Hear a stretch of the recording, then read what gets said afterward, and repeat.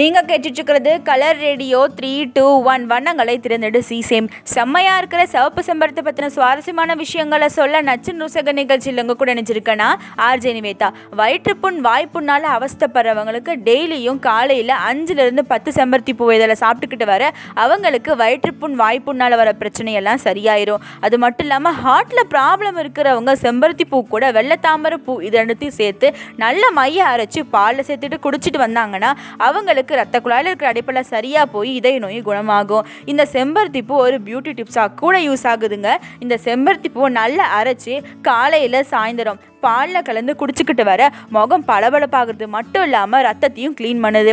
அது மட்டும் இல்லாமல் இந்த செம்பருத்தி பூவோட இதெல்லாம் மட்டும் எடுத்து அதை நல்லா அரைச்சி ஒரு நெல்லிக்காய் சைஸ் அளவுக்கு உருட்டி தொடர்ந்து 5 நாளைக்கு காலையிலையும் சாயந்தரமும் பாலில் கலந்து குடிச்சிக்கிட்டு வர தேவையில்லாத கோபம் குறையிறதோடு மட்டும் இல்லாமல் பதட்டத்தினால வரக்கூடிய உடல் உஷ்ணத்தையும் குறைச்சிருது.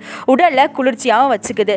தலை சூடு இருக்கிறவங்க செம்பருத்தி பூவை நல்லா அரைச்சி இல்லாட்டி எண்ணெயில் நல்லா ஊற வச்சு தலையில் தேய்ச்சிக்கிட்டு வர தலை சூடும் தனியும்.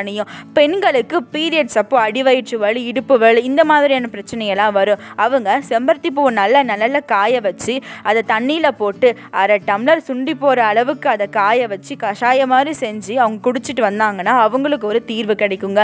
அந்த காலத்தில் பெண்கள் இன்னும் பீரியட்ஸ் ஆகலை அப்படின்னா அவங்களுக்கு செம்பருத்தி பூவை மோரில் கலந்து கொடுப்பாங்களாமா.